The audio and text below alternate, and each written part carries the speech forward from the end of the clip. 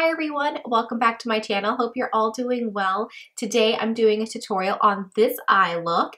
I actually changed up the format a little bit. I'm not gonna do the full tutorial as far as the base, the skin, that kind of thing. I already have my brows on. I'm just focusing on the eyes, and I'll do my lips and touch up things at the end. But I will of course leave all the products I do have on today down in the description box below. So if you are wondering, that will be there. But if you like how this eye look turned out and you want to see how I achieved it, keep watching. I'm going to do a cream base, so I'm grabbing my Rimmel Magnify-Eyes shadow stick. This is the dual-ended one. One has a kajal liner and the other one is the cream shadow stick.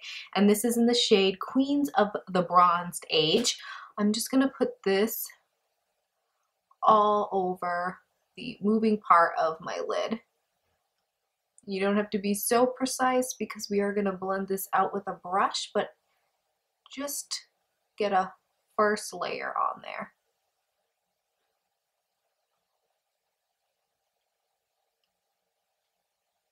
I'm going to work one eye at a time just before this dries, and I'm getting a pretty pointy brush here to kind of get those edges. I don't want to over blend.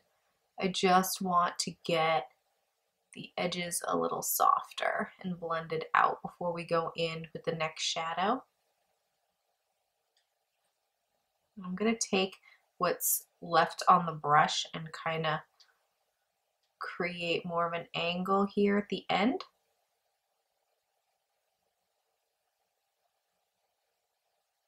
So now I have the shape of the eye that I'm looking for, and I'm going to go in with a fluffier brush that has no product, and I'm just going to blend these top edges and just that side edge there. If I were to go in with this first before I use that pointier one, it might just blend away too much of that shadow. That's why I'm doing a two-step process. You can go ahead and repeat the other side. Now we have our base and everything's blended out. I'm going to go in with my Lorac Pro Palette here. I'm going to start with this shade Garnet right here. Using a flat brush, I'm going to pack that on halfway to the outer corner.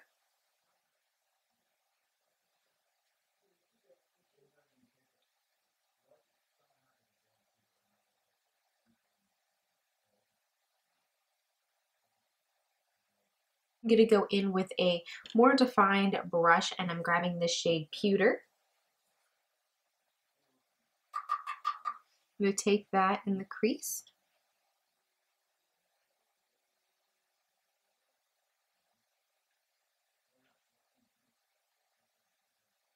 I'm going all the way in.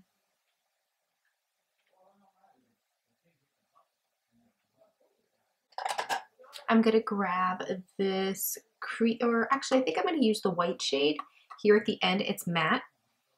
I'm going to take that on the brow bone.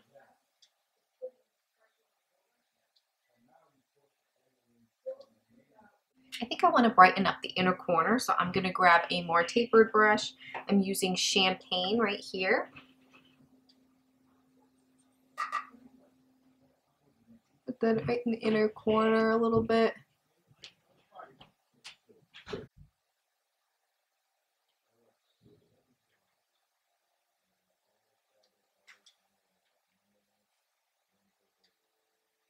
I'm going to tightline using the NYX, what are these called?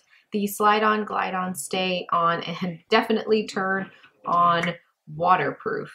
That is too long of a name, but it is the shade Golden Bronze. Actually, let me sharpen this first. And so I'm just going to go in and tightline with that.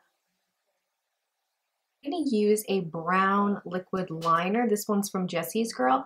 I'm not going to create a wing or anything. I just want to have a very fine line close to the lashes.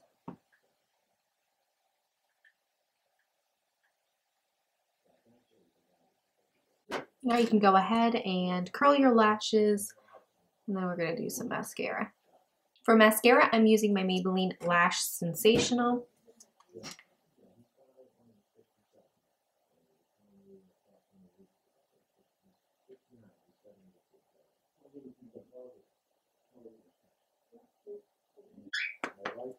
Before I do the bottom lashes, I'm going to go in with the shade Mauve right here.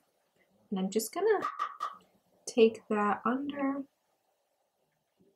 the lash line here, just so it almost creates a shadow, but I don't want a whole lot of color. I don't want to close my eyes off with this look.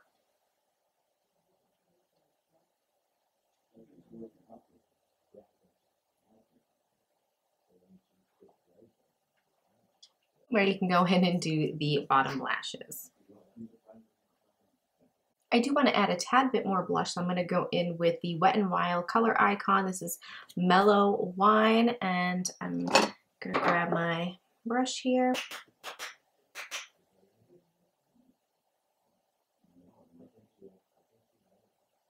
I'm going to keep things pretty light for the lips. I'm grabbing my BareMinerals Marvelous Moxie Buttercream Gloss. This is in Must Have Pink.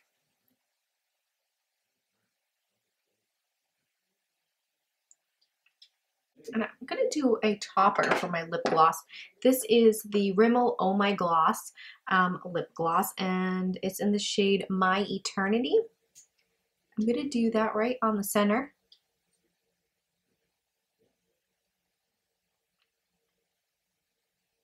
I don't like this gloss as a whole because it's a little too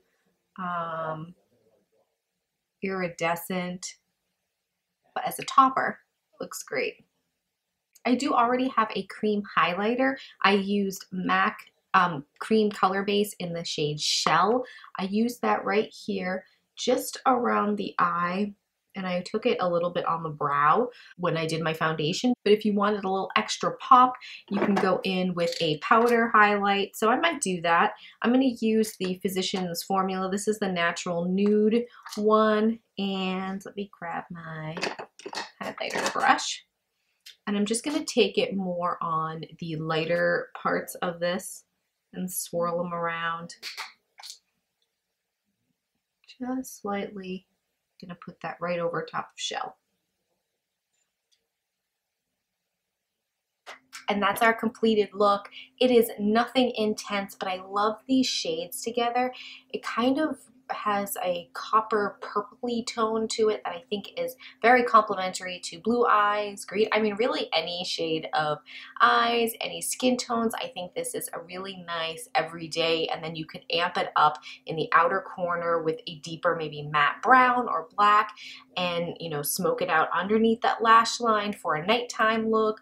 Put a bold plum colored lip, and it would be appropriate for nighttime, but keeping this pretty daytime appropriate. And I like this look a lot. I hope you did as well, and don't forget to give the video a big thumbs up if you did like it, and if you haven't subscribed, you know where that button lives. Thank you so much for joining me, and I'll see you in my next one.